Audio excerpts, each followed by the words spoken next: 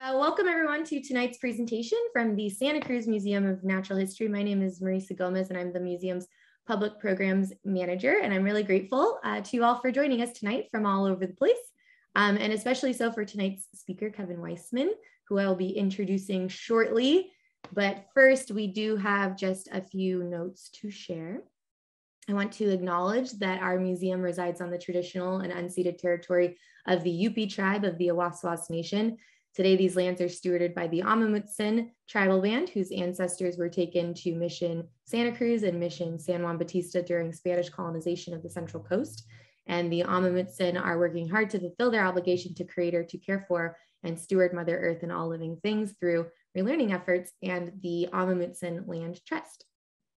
I also want to make sure to note that we will be communicating with you tonight via the chat. Your mic and your video are disabled. But we would love to still hear from you, and we will be able to address your comments and questions at the end of the presentation. So just be busy typing throughout. We'd love to see what it is that you have to say. Also, it's a little bit more fun if everyone changes who they're sending their messages to from the default option for host and panelists to everyone. And if you would like to practice using the chat, you can let us know where you're streaming in from and about a recent animal sighting that you have had. We've got Dr. Jack from Spokane, Washington, joining us. John, who saw a Western toad the other night walking from a grassland into an irrigated almond orchard. That sounds lovely. Love to see more stories about that. Also, as you may know, tonight's presentation is in support of the museum's 34th annual Science Illustration exhibit, The Art of Nature, featuring over 30 local artists, including tonight's speaker, Kevin. And as you can see, Kevin's piece in the show, A Mantis from Dwight, was selected as the featured artwork for this year's exhibit. And speaking of Kevin, tonight's speaker, Kevin Wiseman, is a professional herpetologist and artist and grew up in the Bay Area. He worked as a scientific illustrator at the Essig Museum of Entomology at UC Berkeley, which, funnily enough, we actually just hosted a program this past weekend with the director of the Essig Museum, which I haven't told you yet, Kevin, so small world. But Pete led an insect walk for us last weekend, which was very fun. And while at UC Berkeley, Kevin got his undergraduate degree in Integrative Biology with the Museum of Vertebrate Zoology. He worked for many years at the Department of Herpetology, at the California Academy of Sciences, where he is currently a field associate, and has spent over 20 years conducting research on Foothill Yellow-legged Frogs, California Kingsnakes, and Sierra Gartersnakes. And he also leads a 4-day field workshop at the Sierra Nevada field campus for San Francisco State University. So many interesting things that I can't wait to learn more about. And tonight, Kevin's going to be sharing his early inspirations, experiences from the field, and scientific illustrations with us. So at this point, I'm going to stop sharing my screen. There you are. Hello, Kevin. Hi there. Yeah, thank you so much for being here. I can't wait to learn more about your illustrious career and experiences in life. It's all so fascinating.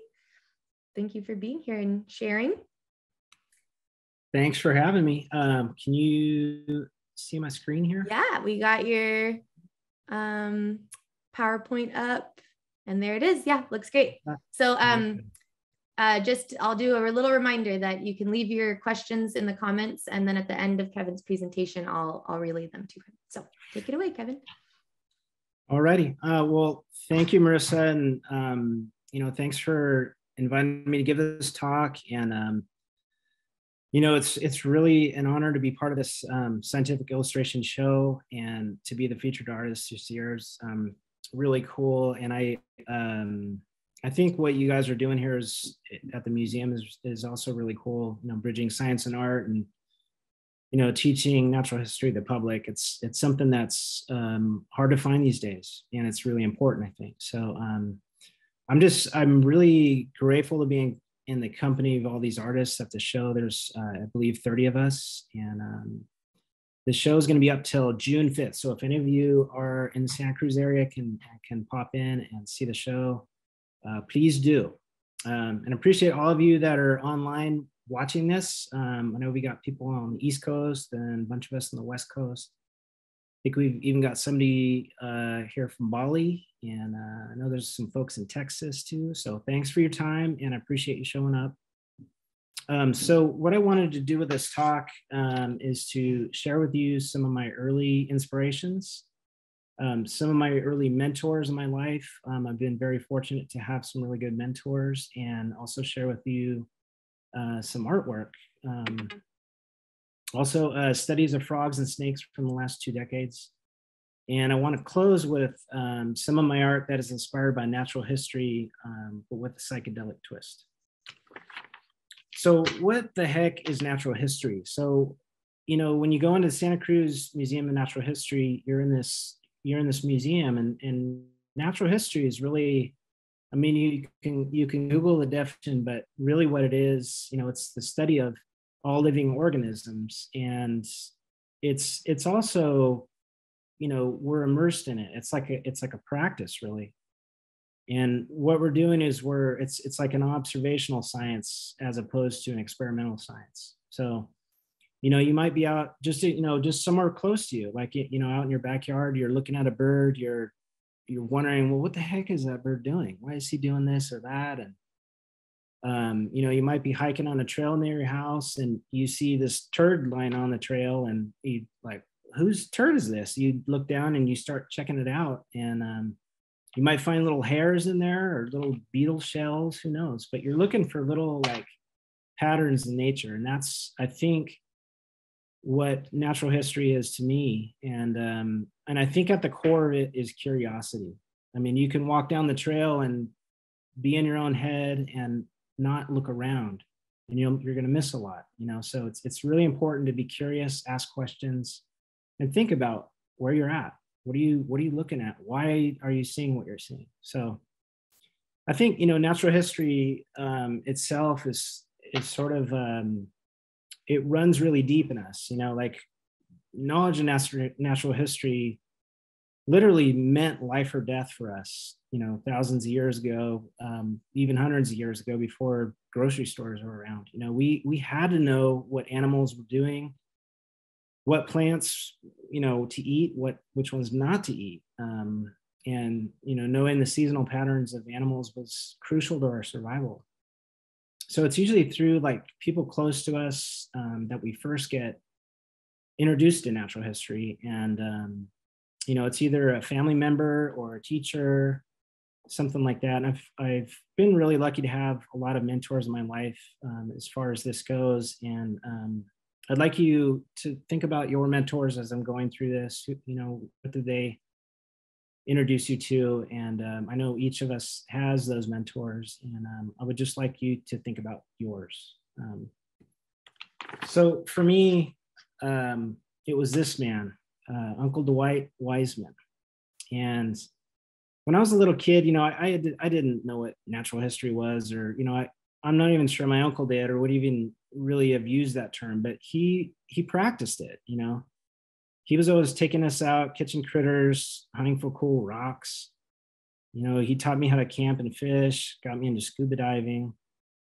And he was really one of the first people around me that got me into nature, you know, paying attention to what was out there, scratching our heads about why this rock was here, or, you know, why this snake we found was in a certain place. You know, why is a sturgeon's mouth so long? What the heck is that? And why is a sturgeon's mouth long like that?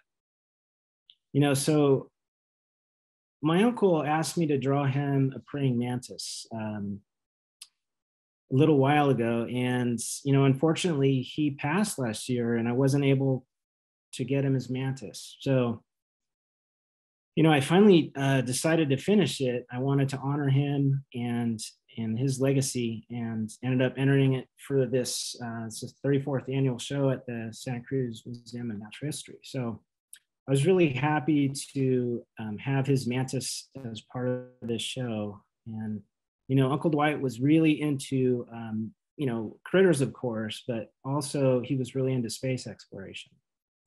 And he would follow all the space shuttle missions, you know, like he even traveled all the way from Washington all the way to Florida, drove in his truck all the way there just to witness the last space shuttle launch and and return. That was in 2011.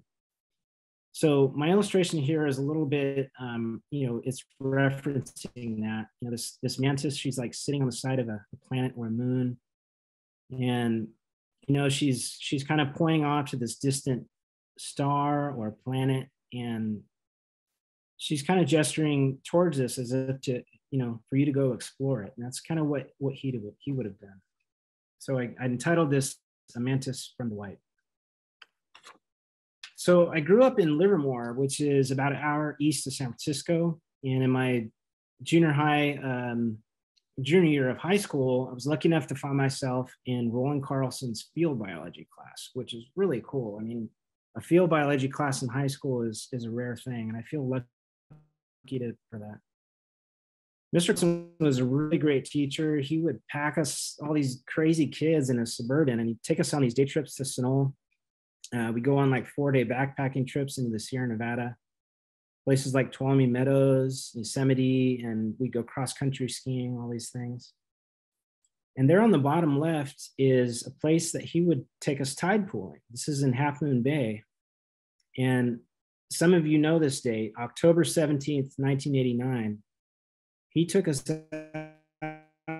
out there. All these kids are out there pulling, we're finding octopi and sun stars, we're having a blast. And all of a sudden the Loma Prieta earthquake hits. And, we had never really experienced a big earthquake up to that point. And here we are with Mr. Carlson, and that cliff back there behind the tide pools, that thing, like sheets of that cliff were just tumbling down multiple times. And we just turned around and watched it. And, Mr. Carlson just said, well, that was an earthquake. And we just kept tide pooling after that. It was pretty cool. And, something I'll never forget, but, I loved going on these field trips with him, and I ended up being his TA the following year as a senior, and I got to do all those trips over again. So one of the books that was in his course curriculum was Robert Stebbins' Reptiles and Amphibians of the San Francisco Bay Area. So this book absolutely changed my life. It was the perfect melding of herps and art. And Stebbins was like instantly my hero. And I immediately went out and bought his 1985 field guide, which is where these illustrations are from. So I couldn't stop looking at these. And I really loved, especially his black and white illustrations. Another required reading were chapters from Stephen Jay Gould's Wonderful Life, The Burgess Shale and the Nature of History. So this book introduced us to evolution and all these really bizarre creatures from the Cambrian explosion, which is like 500 million years ago. So one of the coolest of these was this critter called hallucigenia. It's hard to say, hallucigenia. And that's the critter right there in the middle, the bottom middle. And these illustrations were done by Marianne Collins in Stephen Jay Gould's book. And hallucigenia is famous for being sort of misrepresented initially. When it was first found, they thought it walked on these spiny legs. And it had a head on the right side, this big bulbous head, and then had this tubular tail and these big weird appendages on its back. But it turns out, as they found more fossils, that it actually walked on those tubular legs that were on its back. The spines were actually spines on its back. And that bulbous head was actually just, as the animal was fossilized, it basically evacuated all its gut contents into like a stain. So that's what showed up on the fossil. And then its mouth was actually that tubular thing on the left side. So, Mr. Carlson had me, take these drawings of Marianne Collins, and he asked me to redraw them for him because he needed to use them in his class handouts. And I'm like, okay, I'll do it. And I didn't really realize it until later what he was really doing. So, when you're young, you emulate your heroes. And I began trying to do these pen and ink illustrations like Stebbins would do or Marianne Collins did. I had tons of critters at home in terrariums, and one of them was this Argentine horned frog named Tupac. So I drew him, and through a relative of mine, I made a connection with the Northern California Herp Society, and they ended up putting him on the cover, which was really cool for me as a kid. And the crazy thing is, Tupac, I bought this little guy in high school from the East Bay Vivarium. He ended up living 33 years, which turns out to be the longevity record for the species. So I calculated it out. It's like 70% of my life I spent with this frog.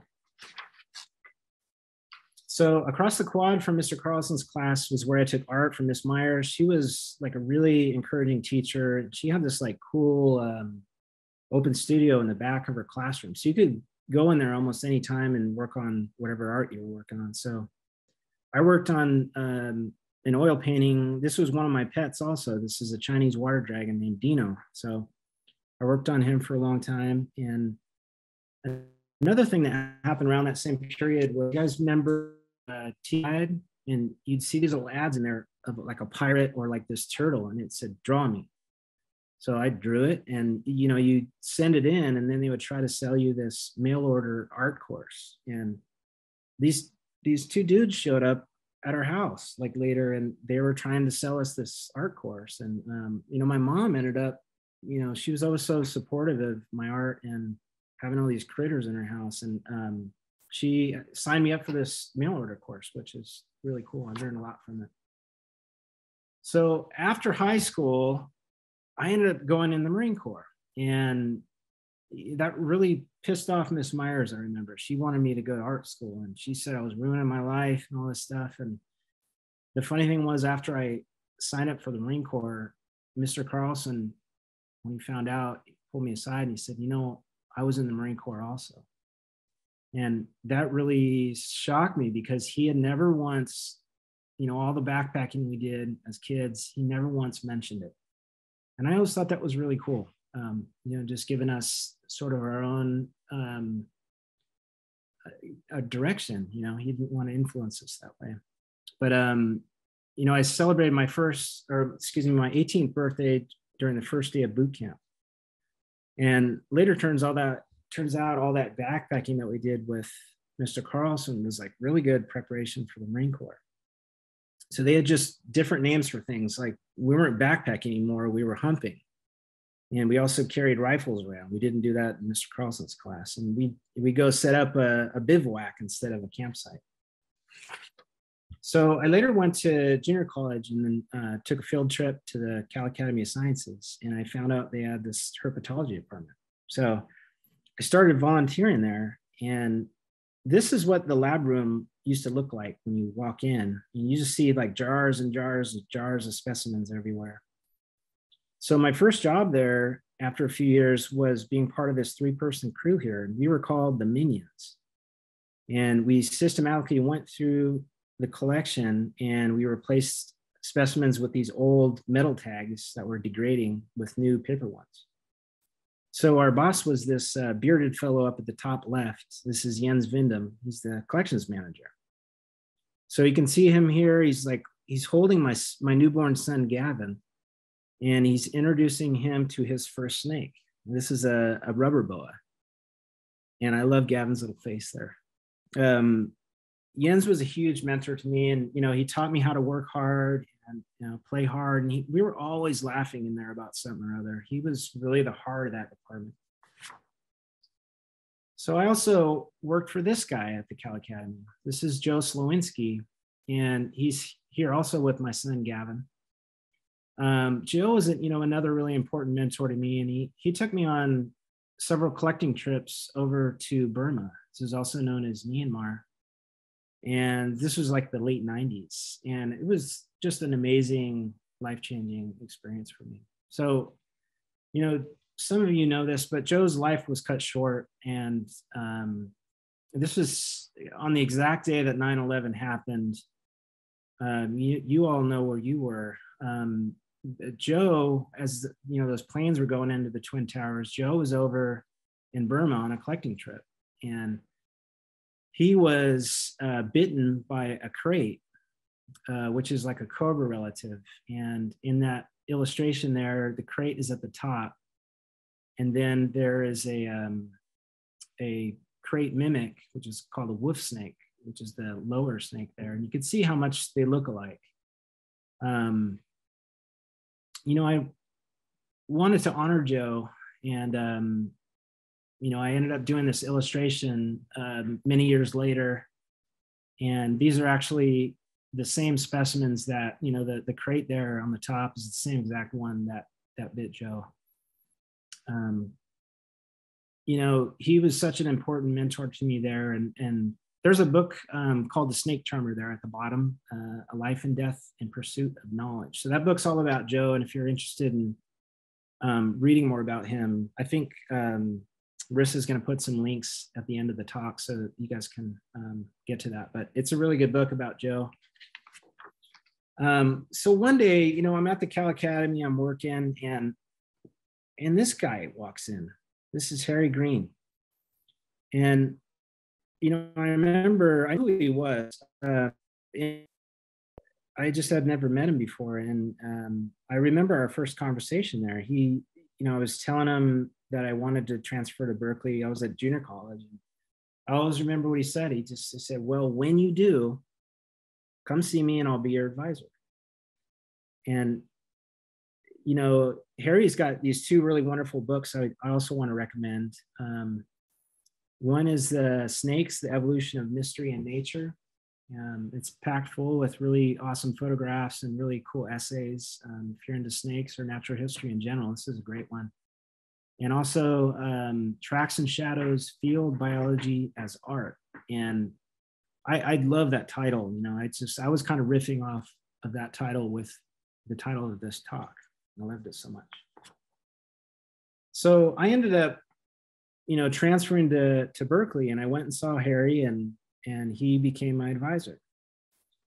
So I ended up taking also one of the courses that he co-taught, and this is the natural history of the vertebrates. And here on the left, you can see Harry with us kids out at Corral Hollow, which is like east of Livermore. And he's got a baby rattlesnake there in the front, you can kind of see. And he's, you know, teaching us how to be around a rattlesnake and how to observe them, you know, safely for the snake and safely for us. So a few years ago, we celebrated the 100th anniversary of the course, which was started by Joseph Grinnell. There was like hundreds of former students that came from all over the country to attend the reunion. It was really cool. I mean, you could really got a sense that this course affected a lot of people, and myself included. So for that event, I created this illustration, and we ended up making posters and some t-shirts out of it. So in this illustration, there's like 31 species, and most of these, there's a couple, like a flying lizard and a flying snake up there in the corner that aren't from California, but most of these are species that we would run into or learn about during this course. And there at the bottom center, in the middle, kind of, you can see a pair of glasses, and those are Joseph Grinnell's glasses. So this is, I put in there sort of represent observation, which is key and core to natural history. And then also his old fountain pen there, which represented field notes. And, you know, he was quite famous for taking field notes and invented a whole system for taking notes in the field. So one time at Berkeley, I had one of my classes cancel. And so I go in to see Harry and see what I should do. And, you know, Harry said, well, we could figure out another class for you to take. But he said, well, would you be interested in helping me work on studying the diet of the California kingsnake? I'm like, yeah, of course I would. So it didn't take me long to answer that. You know, we worked out some research credits and stuff like that. And, you know, I've always thought that good teachers turn you on to other good teachers. And, you know, Harry turned me on to the California kingsnake, which just turns out to be another great teacher because they eat so many different things. You know, it turns out it's difficult to study the diet of a snake. You know, they're rarely encountered and they feed, you know, infrequently. So this is where museum specimens are really invaluable. So they're collected by natural history museums, and the they're there for basically answering basic questions like what does a king snake eat? So what you have to do is dissect these specimens, and you go into the stomach, and usually 1 in 10 will have something inside. So you have to do a lot of dissections. So for this study, I did over 2,500 of them. And after that, you pull out the prey, and you have to do this like CSI forensic kind of work to identify the prey. So that's where the king snake was such a good teacher. You know, like I had to learn all about the snakes and the lizards and the birds and the rodents that they ate. You have to try to identify them. So this study ended up taking 20 years. We published it in 2019, and if any of you are interested in reading it, you can Google king snake diet. It should come up. You know, and the California king snakes, hopefully a lot of you have seen these, but they're famous for eating rattlesnakes. Like this one over here, this is a king snake eating a Mojave rattlesnake. King snakes are into the rattlesnake venom. So we were really surprised because we thought they would show up more often in the diet, but it turns out they don't eat them very often. But when they do, it's a relatively massive and important prey. So that's why the rare prey matter. So one of the other things that we described in this paper were 3 interesting behaviors that king snakes conduct while they're raiding bird nests. So they'll climb up trees and attack bird nests and eat the contents. So we had like videos of these behaviors from bird nest cameras, photos other biologists sent us, and field notes also. So, you know, trying to put all that together was difficult, and felt like a good old school, you know, illustration would kind of do the job here. So keep in mind that all 3 of these behaviors are happening while a king snake is in there raiding a bird nest. In each example, the king snake is eating either an egg or a nestling, but then at the same time, it's doing something with another part of its body. And all the time this is happening, the parent birds are usually mobbing the king snake. So they're flying around it, trying to peck at it, and they're watching their babies get eaten. So they're trying to do anything they can. So in A, the top left there, this is a behavior called egg displacement. And so while the king snake is eating an egg there, it's using a loop of another part of its body to actually pull an egg out of the nest and pull it away and eat it later. So in B, there's body bridging. And what this is the snake is, you know, it's eating an egg or a nestling, and then it's using part of its body as a protective shield from the mobbing parents. So while it's eating, it's kind of protecting itself at the same time, so it can quickly get these prey items down. And then in C is nestling pinning. So this is specific for nestlings. While it's eating one of those, it can pin down other nestlings because they're mobile, right? So they can, you know, jump out of the nest. It's called force fledging. So they'll do that if there's a snake in there trying to eat them all. But the king snake, you know, can actually pin those down and eat them later. So one day I'm on the BART train heading into campus, and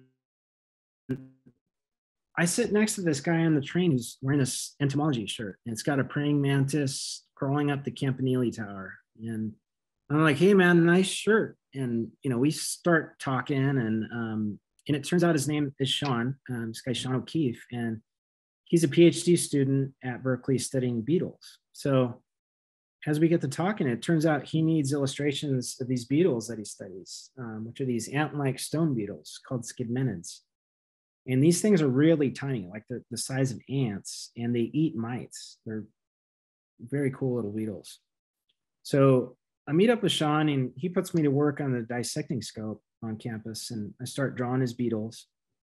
And what he's doing is describing lots of species for his thesis. And it turns out a lot of the characters to describe them are the genitalia. So I've always had friends who were like, you know, joking with me, you still drawing beetle dicks? And I'm like, yeah, I'm drawing beetle dicks, you know.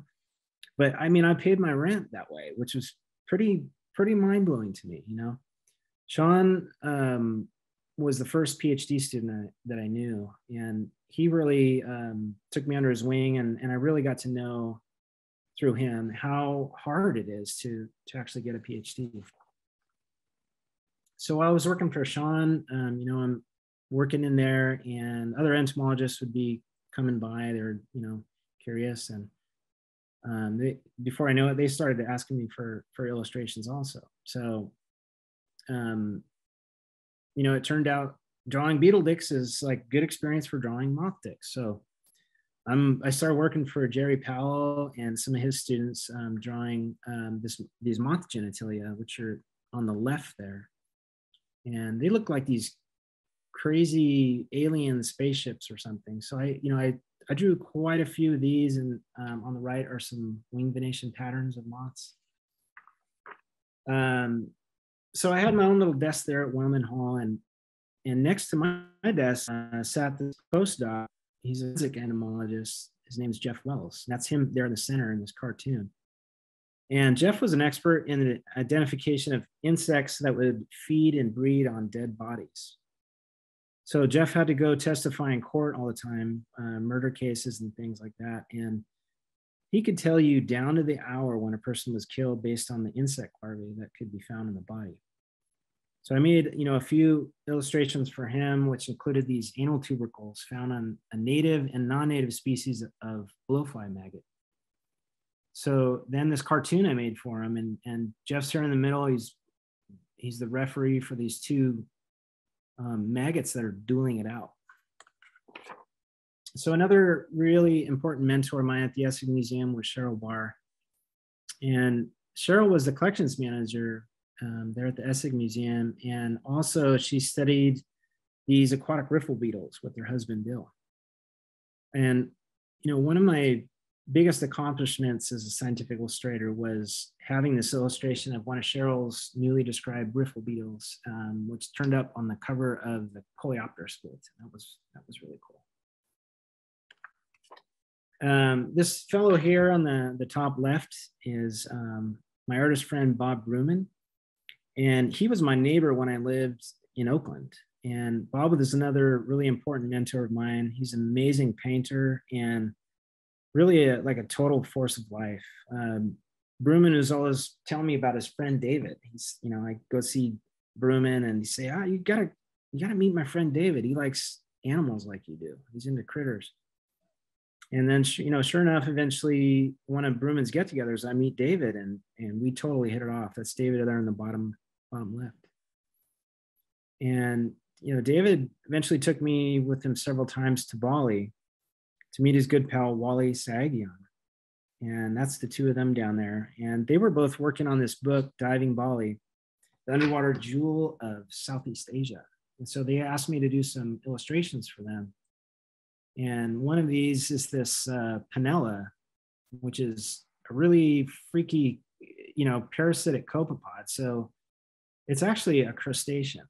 When you look at that thing, it doesn't look like a crustacean, but it starts off as a planktonic critter, and then it ends up as this giant gnarly beast, and it attaches itself to big pelagic critters like, whales or marlin. And, these three guys were like a funny mix of friend and mentor to me and continue to be. So literally like the day after I graduated, I started working full time for Joe Drennan on his frog crew at Ganda.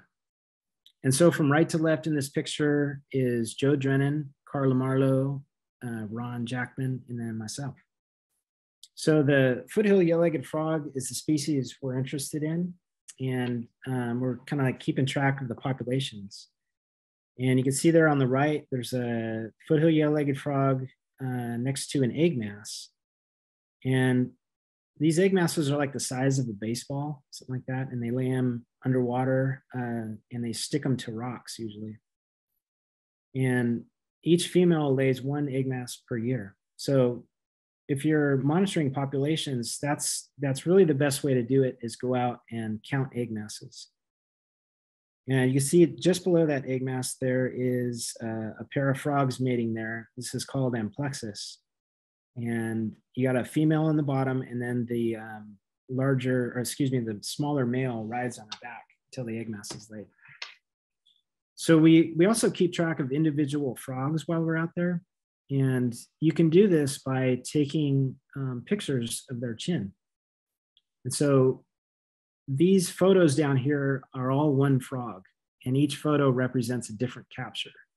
And you can kind of quickly see that that pattern is the same. And it turns out that these patterns are just like our fingerprints. And you can use these patterns, and when you're doing a marker capture study, use those to learn about frogs' movements and other things like longevity. Like, we've figured out that some of these frogs have lived at least 15 years from doing this kind of marker capture work.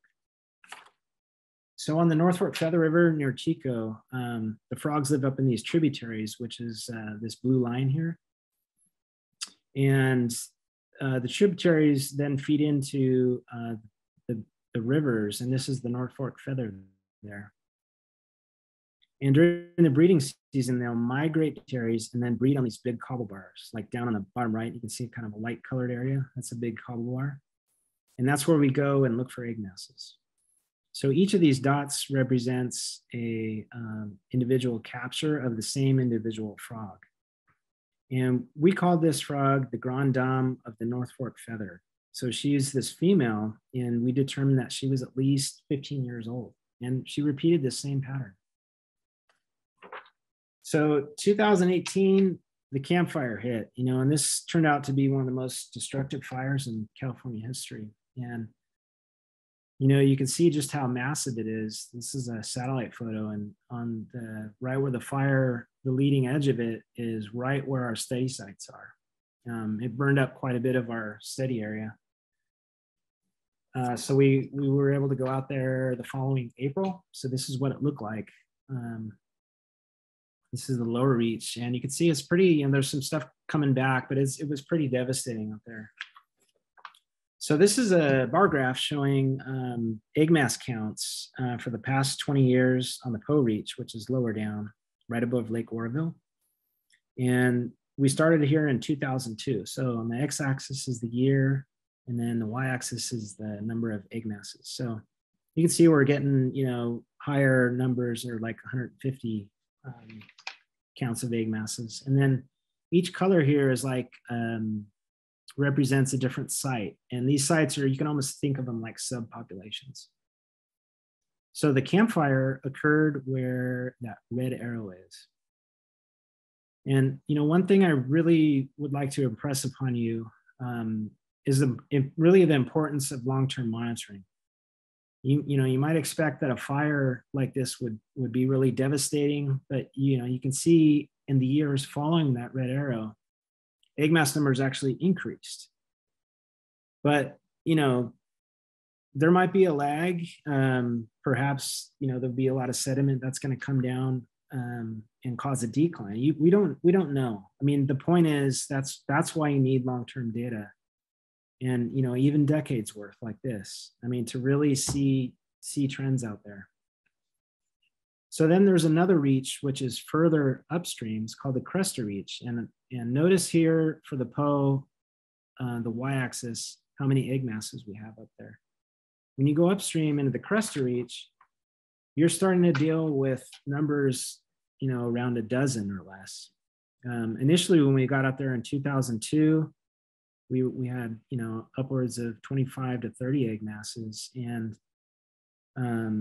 we documented a decline in that period, which were caused by these recreational flows, where on the weekends, the flows were turned up for kayakers and rafters. And then this happened right during the breeding season. And egg masses were getting scoured by the higher flows. So later, you can kind of see the green there starts to peter out, and really the red subpopulation, that site 6, is barely hanging on. So we have there on the blue, like that's like our main site where the frogs are persisting, but really low numbers still. So we were finally given the green light to do some active management, and we began working with the Oakland Zoo. So what we did is we brought tadpoles from the Cresta Reach to the zoo, and then they reared them in their tanks and raised them into adult frogs. And then we've been releasing those. So the first releases occurred in 2020, and we're kind of waiting to see if this has a positive effect on the population up there. It's a little early to know that yet, but we're hoping to bolster them a little bit and get this diversity back in numbers. So this is Margaret Rooster, who pioneered captive rearing of the Foothill Yellow-legged Frogs, and she figured out how to do it all. And she was the first to do it. And yeah, in 2020, it was the first release of zoo-raised Foothill Yellow-legged Frogs ever. So that was exciting. So on the right, there's an illustration I did of our first frog on the Cresta Reach. We started a mark recapture study in 2004, and this was M1. He's like the first male. So you can see that his front arm, the one that's furthest away from us, you can see on his thumb there is a little black bump, and that's a nuptial pad. And that's how you can tell the males from the females. And they use those little pads to grip the females when they're on top of them. So, you know, I always really like the surface texture of these frogs, bumpy. They have these cool patterns on them. I thought it would, be really challenging and fun to try to draw one of these. So one of the other critters that we study on the Feather River is the Sierra Gartersnake. And for the past 20 years, while we're doing our frog surveys, we also see lots of these snakes, and they eat fish and frogs. So back in 2004, we were doing a radiotelemetry study tracking the frog movements. And we're tracking this one frog and this female, and in that upper left picture, we get a signal coming from this snake, you know, and I at first got to it, I'm really confused. I'm like, where's the frog at? And then, you know, you look there and you can see a really big bulge inside of that snake where the skin's kind of expanded there. And then we kind of, you know, you get the snake, and we ended up, it regurgitated this female frog there on the right-hand side, that picture. And you could see the little radio there with the little waist belt that we put on the frog. And then just to the left of that, you can see some of the eggs. So that was a gravid female frog that this snake ate. And this snake was actually also gravid, and they're a live-bearing species of snake. So as it turns out, you know, just like with the California king snake, you know, the adult frogs are like a rare prey item in terms of frequency, but they're the most important prey in terms of biomass for these snakes. So this is especially true, I think, for these gravid female snakes. You know, if she can get a hold of one of these gravid female frogs, it's like a huge caloric payoff. And, you know, I think it means that her babies are more likely to survive. So these are very smart snakes. There's that bottom picture is a Sierra Gartersnake eating trout. Sometimes they'll carry them out onto the bank of the creek to eat them. So this is a little video I'm just going to show you is basically how the other way that you can figure out how to figure out what snakes eat in the wild. You know, museum specimens is one way, but you can go out there and catch snakes, and then you can, this is called palping. So this is kind of what it looks like.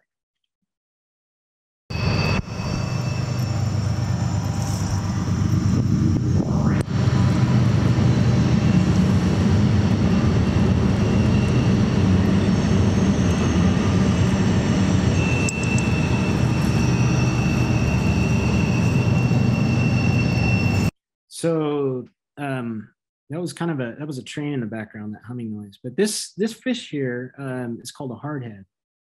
And, you know, after we do this, we take measurements of the snake and the prey, and then you also weigh them. And it turns out this little fish was 33% of the body mass of the snake. You know, think about that for a second. Like, you know, for me, that would be like me eating a 60-pound hamburger, like without, you know, hands or any kind of utensils, just eating it whole. It's pretty amazing what these snakes can do. So, all right, you may have been wondering, you know, what the heck is a psychedelic bioscape? So back in 1999, one of our collecting trips to Burma with Joe Slowinski and Cal Academy, I caught cerebral malaria. This is also called falciparum malaria. And, it's a deadly protozoan that's transmitted through female mosquitoes. So this type of malaria is really deadly. It causes really high fever, and the protozoan goes in there and ruptures your red blood cells. And then it can severely clog capillaries in your brain. You always get these, really bad chills and fever, really high fever, and get these really painful headaches. At least I did. I mean, it felt like getting stabbed in the head with a hot knife like every 5 minutes. It was excruciating. And, it was during some of these fever bouts, they're like fever dreams kind of a thing. I know all of you have had, fever dreams. And this was similar to that, but it just felt a lot stronger. And I was seeing all these like visions, and it was, they're like black and white, like really psychedelic. And they're like these biological organic forms. And it just felt like a lifetime's worth of inspiration, like hitting me like a lightning bolt. I mean, it just all was right there. And so when I was recovering, I got to work, and I spent charcoal, and I was trying to like carve out some of these landscapes I was seeing in my mind. And this one's called Falciparum, which I finished in 2000. And a funny thing about this is I later read, probably 15 years later, Alfred Russel Wallace, he also had falciparum malaria. And it's funny because when, he was talking about while he was dealing with it, having these fever dreams, and that, I mean, he was like envisioning the mechanism for evolution, like natural selection. Like he was tripping out with these fever dreams and had visions of how this kind of stuff worked. So I don't recommend, getting malaria for inspiration. There's other ways to do it, but this is another piece I finished in 2003. This is called Prana. And this is, 2003, it's post 9/11. You can see a reference to the Twin Towers there on the right side. It's reflected in the water, but it's not on the landscape. You have these really old ancient entities that are kind of emerging from this black oily water. And they're sort of praying and hoping we'll make it through this period. We're about to invade Iraq, and one of my brothers was over there in the Marine Corps, part of the invasion. There's a vague, reference to the Middle East there with the pyramids, and there's these silhouettes in the water, not reflected in the landscape, of these human faces. So these are two pieces I also worked on, both a female on the left and a male entity on the right. The female one on the left, of natural history.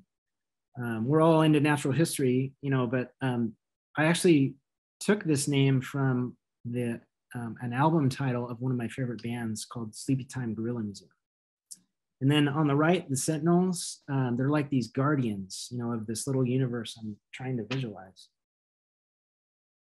So these two, I felt like a little closer to what I was seeing when I had malaria. And what I would do is like cover a whole piece of paper with charcoal. And then I would wipe it away and start creating the forms. So I wanted to play you this short video. It's about 3 minutes long, and it's what I'm trying to do is really kind of get you into the vibe of this world I'm trying to describe. And the music is by this really wonderful band called Will Nofio, and it's headed by this guy, Steve Perry. There we go.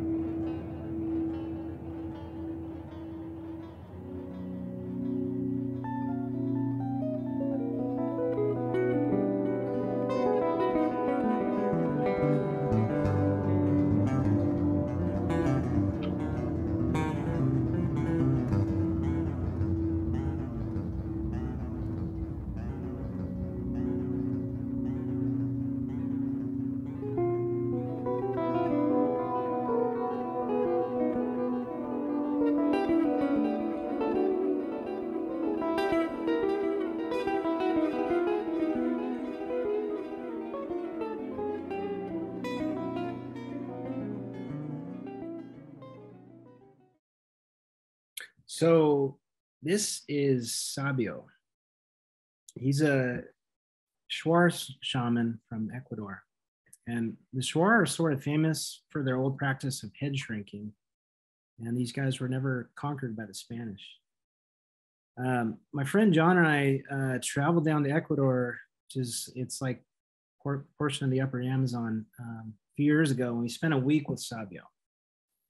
His father and grandfather were also shamans, and he learned how to make ayahuasca, which is a potent psychedelic brew used for spiritual and healing ceremonies. He learned that from his father and his grandfather. So each tribe in the Amazon sort of has their own version of the brew, but there's always two main ingredients. And one of those is a hallucinogenic plant called Psychotria viridis that contains DMT, which is the active component. And then there's the bark of this vine. It's called vine of the soul, Banisteriopsis caapi. And it's the bark of the vine that you use. And they sort of create this big boiled brew with other additives to it, but always these two plants. And the vine basically inhibits your body's ability to metabolize the DMT. So it's basically orally active at that point. If you were to eat that Psychotria plant by itself, you wouldn't notice anything. It would have no effect on you. So I mean, you talk about natural history, and I'm still amazed that, in a place where you have a rainforest full of plants, how many thousands of species, all coexisting together, all the different combinations of plants you could possibly put in a pot. And, there's humans have been down there for, 15,000 years maybe, and they figured out that this combination of plants works. And I just think that's to me amazing, and Sabio and his ancestors, they just lived and breathed natural history. They still do. So John and I ended up taking ayahuasca with Sabio 3 different times over a week. And, I'm giving you like the Cliff Notes version here, but it was, I feel very transformative. It was harrowing. It was also really terrifying. It's not something I would recommend to anybody, but it was also incredibly inspirational. And it's like for me, an otherworldly experience, something like, like experience like a prolonged lucid dream. And Sabio was right there with us, guiding us the whole way through. So after I got home from this trip, I got to work on this piece, and this is called Carbon Death. My father passed a few years before we went down to Ecuador, and I had death on my mind, pretty heavy, and I knew I was going to be working on a death piece, but it ended up becoming like a symbol, and like personally, and also like on a species level for like our species, Homo sapiens. So the main theme of this piece is climate change, and it's really a reflection about our use of fossil fuels.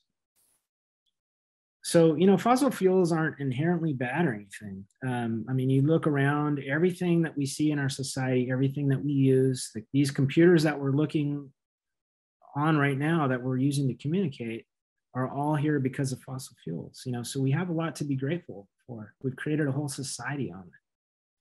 But what are fossil fuels? Like, we go to the gas pump and, we turn on our heat, things like that. But what is this stuff? We take it for granted. They're all really just ancient sunlight trapped in carbon from millions of years ago that we combust for energy. And there's 2 main forms of it, right? So you have oil from the oceans and coal from the land. Oil was created in the ocean and coal from the land. So oil, when you get down to it, it's really just fossilized plankton from millions of years ago. So the plankton, absorbed the sunlight by photosynthesis, and then when they died, they dropped to the bottom of the ocean and become part of the fossil, basically the marine layer down there. And they take with them that stored sunlight. So that's what we drill up and we burn for energy. You know, you can see all the different types there at the bottom of the picture, all the different types of microfossils that make up petroleum. And they're oozing out of this human skeleton. He's basically gorged himself on it. And this is like, you know, J.D. Rockefeller's skeleton here. You know, and above his head is a sort of crown. And that's what's called a coccolith. And coccolith is a planktonic unicellular algae. It turns out to be a really, really important organism in the ocean that uptakes carbon. So coal, when you get down to it, you know, it's fossilized plant material from the land. So, you know, 300 million years ago, it's the Carboniferous period.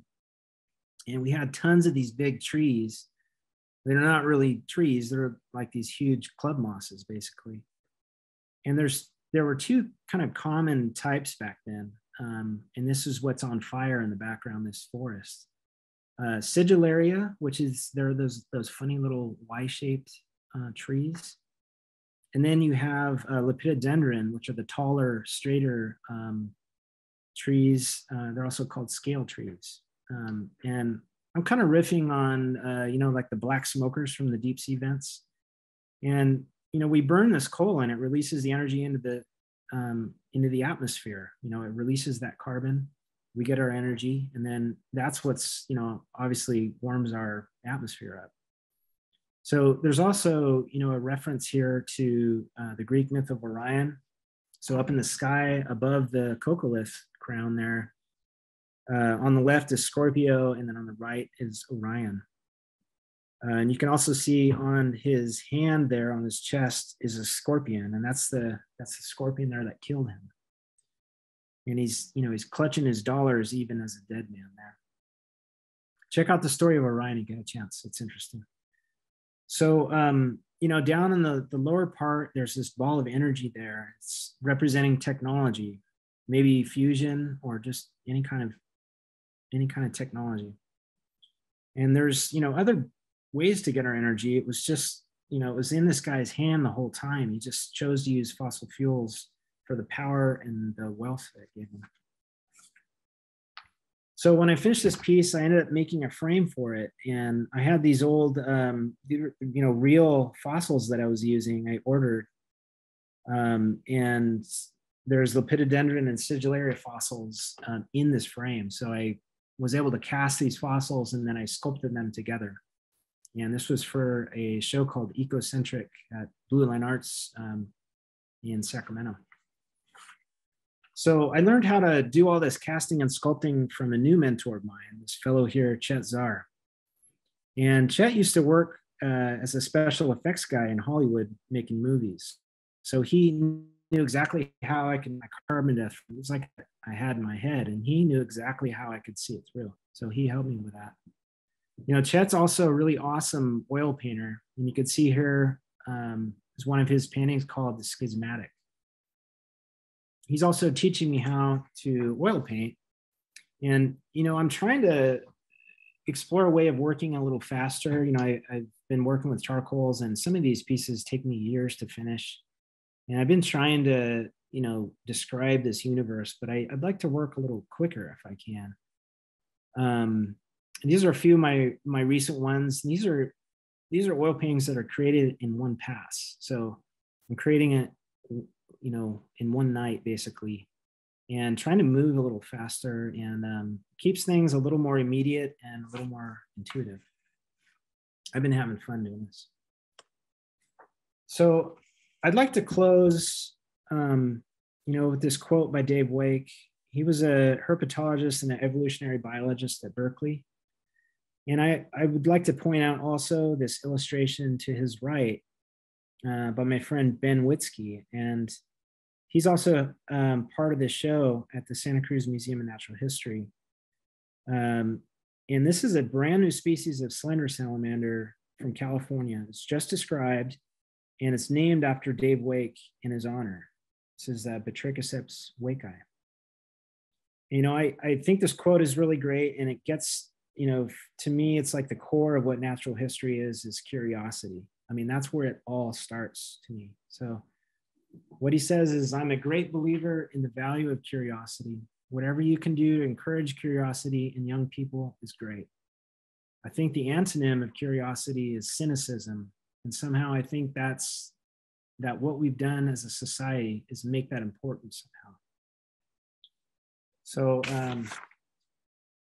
I will leave you with that. And I thank you all for your time and showing up for this. And I will turn it back over to you, Marissa.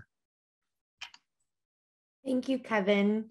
Sure. What a thought-provoking quote to end on.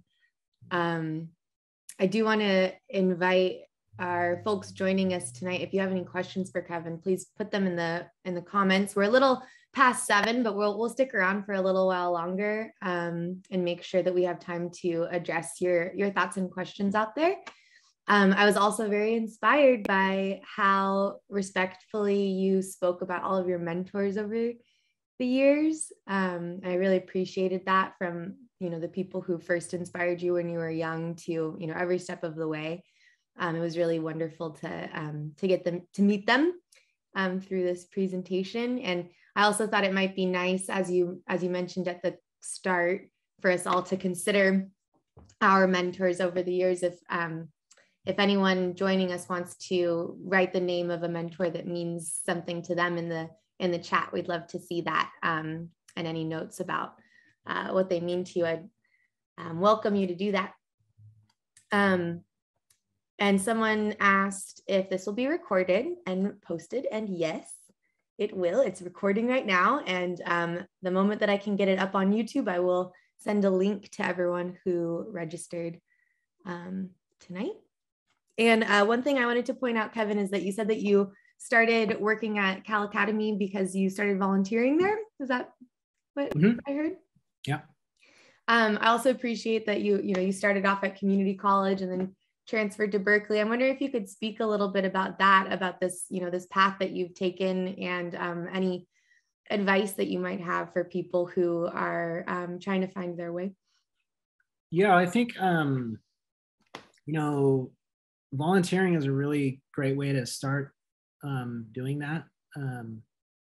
It's hard to find jobs in natural history, and but you can always, volunteering is, I just feel like a really great way. And I think I volunteered at Cal Academy for 3 years or something like that before I was able to find any actual work there. So I mean, it's all part of learning, and you just gotta get out there, and there's always like connections. You make connections as you go along, and it almost feels more like service or something like that, And but I would say, yeah, if you're up and coming, you're like starting college and stuff like that, just go volunteer at the place that you're, whatever kind of stuff you're into, just find it and volunteer there. Yeah, I bring it up because I started volunteering at the museum where I now work, and I value it a lot. And I think it's great to share those stories out with people. And I didn't have a background in natural history, but I got hooked from that experience. So I think there's a lot to be said about that. And we did have some questions that have come in. So Dee is curious about your psychedelic experiences and how they informed your study of the creatures that you focus on in your field, biology. Is there any connection there now? I don't, let's see. I don't know if there's any direct link between sort of psychedelic experiences and the animals that I work on. I think they're almost two separate things, but they do inform. I mean, there is a crossover there. I mean, it's a little more subtle though. It's not like I was working on frogs and then I got interested in psychedelics or something like that. I do remember Mr. Carlson. He gave me one time I was sitting in class and he passed me this little clip from the paper, but it was like about psychedelic toads, and he knew I was into herps and stuff, so he passed this little cutout to me, and I kept it. I still have it, and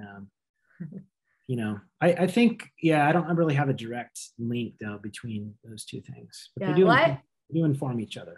Yeah, I appreciate that that this presentation is very much like, it seems kind of holistic to me and just very interconnected. And I appreciate that, it's not just about this one area of your work. We're full people with full experiences and all these different interests, and it's all connected. And so I really enjoyed seeing how your interests take you in different places and how your life experiences have taken you to different places too. And that your art is not just in service of your field of study too. It's so much more. So I appreciated that. We had some other thoughts come in. So from Chris, curious whether you find yourself more compelled by producing art or by uncovering the mysteries of nature at this moment. That is a tough one. Like, do I like one more than the other?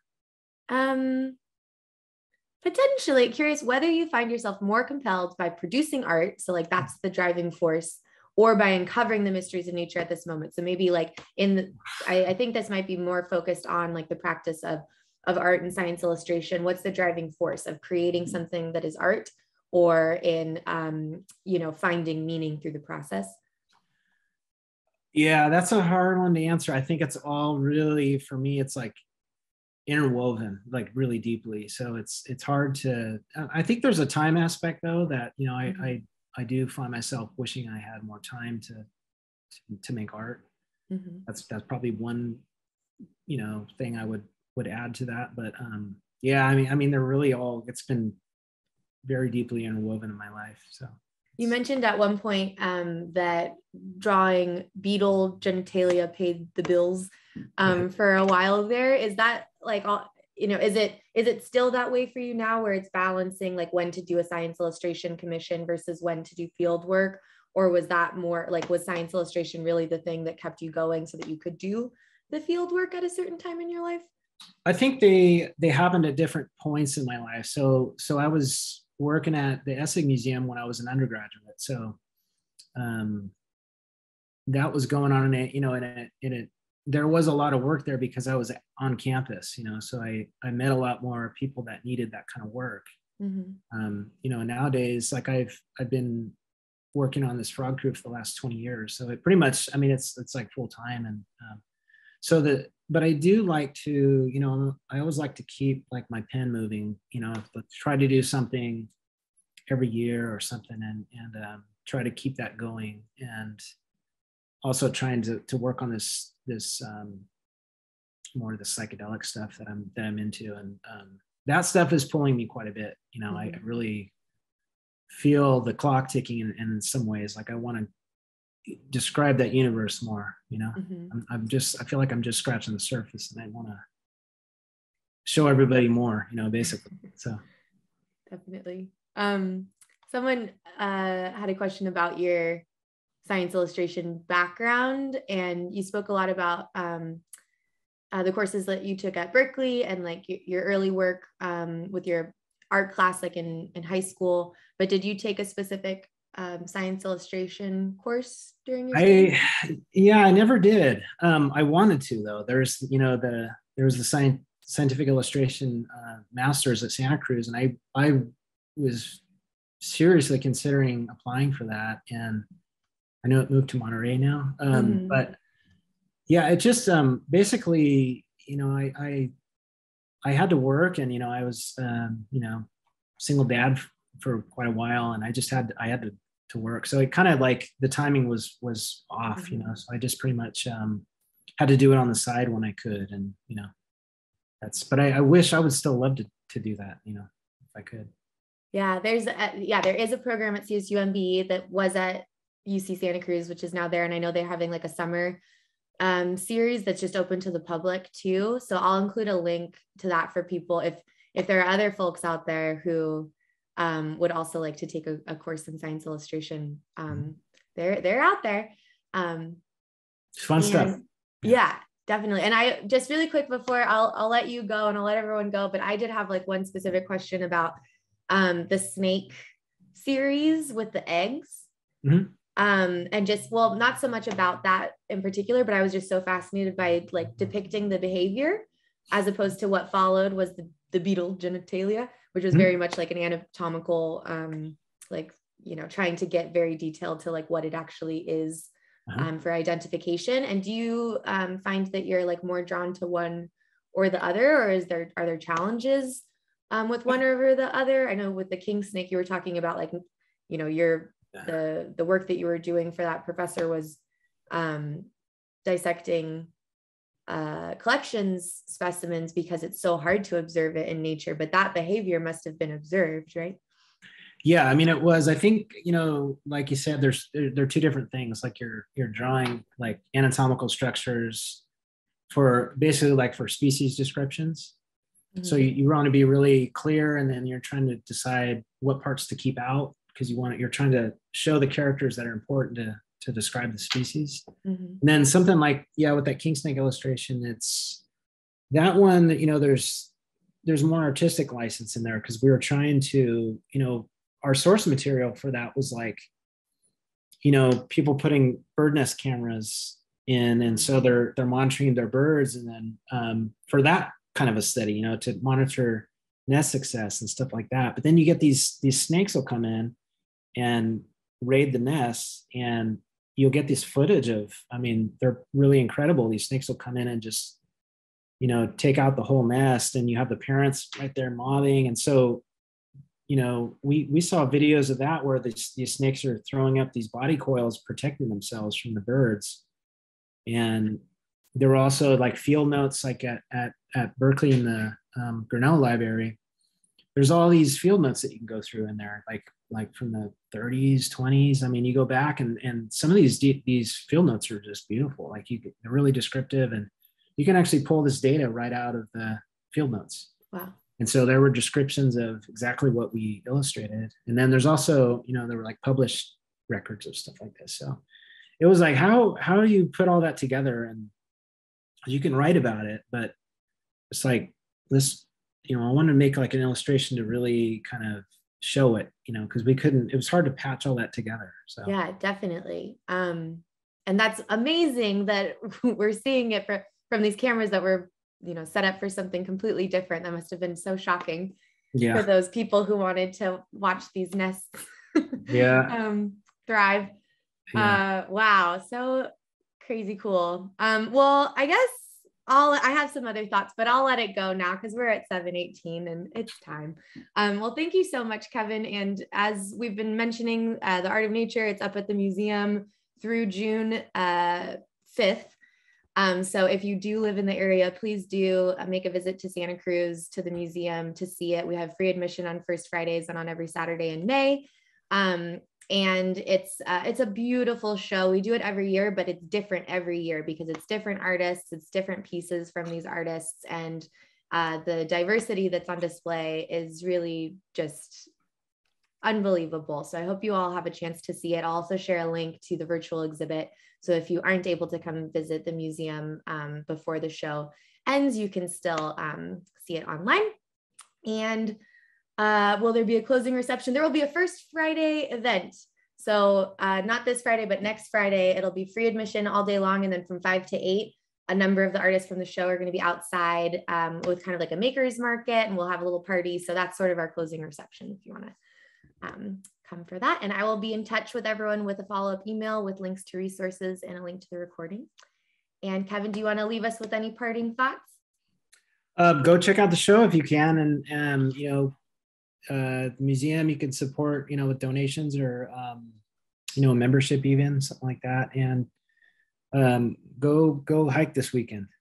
Yeah, definitely. See if you can spot a snake or a frog or something. Yeah.